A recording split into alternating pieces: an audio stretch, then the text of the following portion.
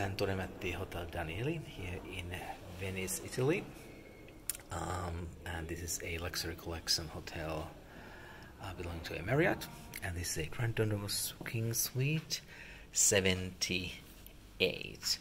And I have to say that they must have renovated this fairly recently because it's close to a pristine condition. Here we have the living room, which is actually very spacious for Venetian standards.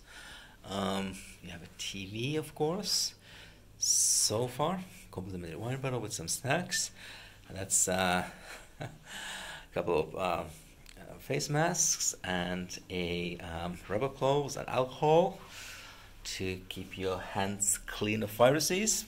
And you have a desk there, and of course you have a chandelier.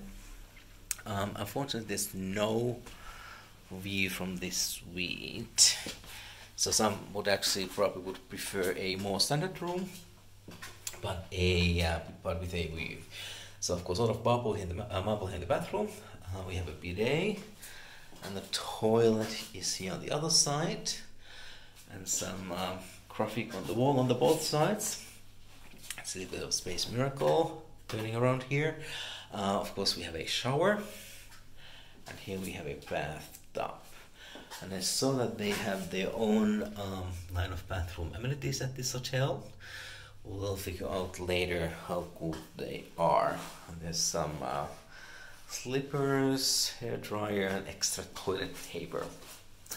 And this is always I was like laughing. Oh, Italian law doesn't allow us to refill the minibar, but I was like, okay, what about St. Regis in Rome, or let's say Excelsior in Florence?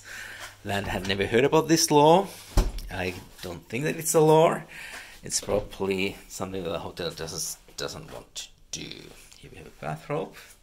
So this is very typical. Hotels are blaming an airline, somebody else, are blaming COVID-19 of everything, service reductions, even though they are mostly revenue driven. So here we have the bedroom, comfortable king bed, a lot of mirror in the back, and of course another chandelier, a couple of water bottles, and a TV, and I think there was a in-room safe on the closet, but otherwise it was quite unremarkable. And like I said, unfortunately there's no really a view of anything from this hotel.